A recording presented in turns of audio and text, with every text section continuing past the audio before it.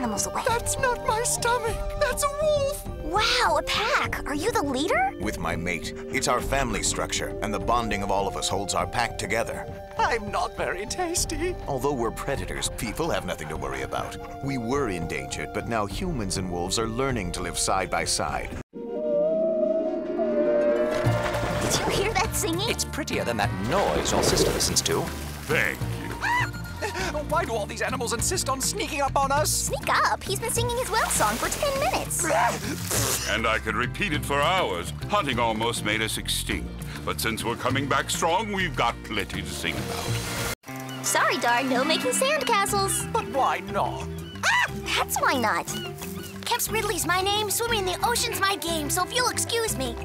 Nothing against your beach. My mom laid her eggs here, and I will, too. Wow, that's amazing. I mean, I hope I will. We sea turtles have been around for almost 90 million years. But now it's tough with poachers and building on our beaches. But kids care about endangered animals like you. Give me a hint what animal we're looking for. Okay, it's shy. It's the closest thing we have to a living dinosaur. It's me. See you later, alligator. That's not an alligator. It's an American crocodile. See the narrow snout, the protruding tooth, the lighter color hide which poachers love. Hey, Jim, free for lunch?